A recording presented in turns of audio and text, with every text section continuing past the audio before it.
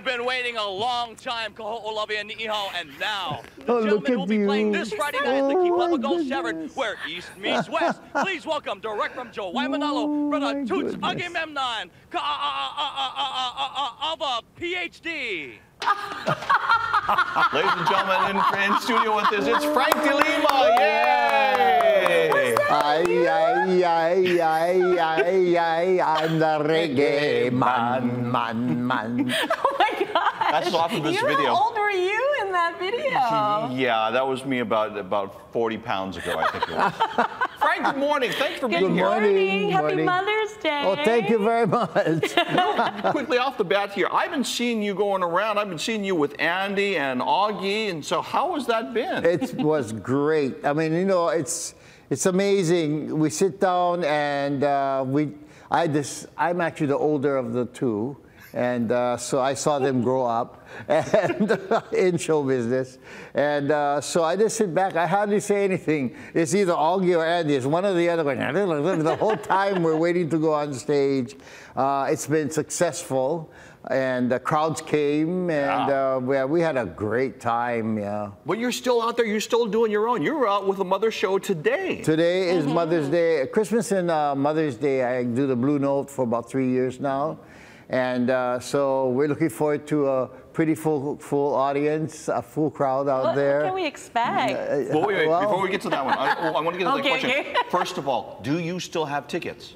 Yes, we got about, I guess, 30 tickets left or something like that. So if you don't have anything to do yet and you want to go down and you see Frank Delima, go call Blue Note Hawaii right now. Or bluenote.com and get the tickets on the line as well. So, yeah, there's still room. Come, we're going to have good fun. So let's jump into What can we expect? Oh, well, I do all my popular costumes like the sumo, and I do an impersonation of Don Ho.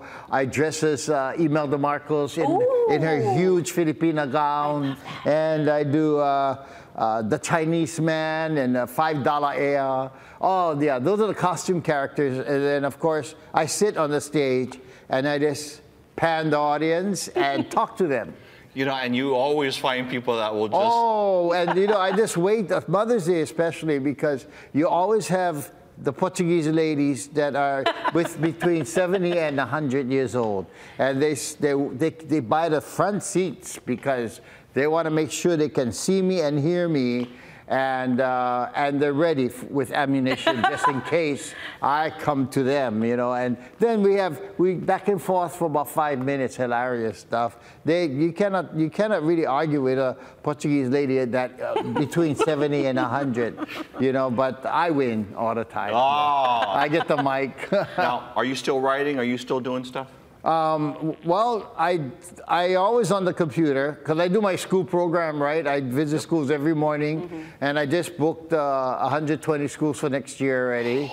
And so I'm trying to do new parodies where I pick popular songs that they know, the kids know, in the middle school age, and especially from 3rd to 8th grade, those songs.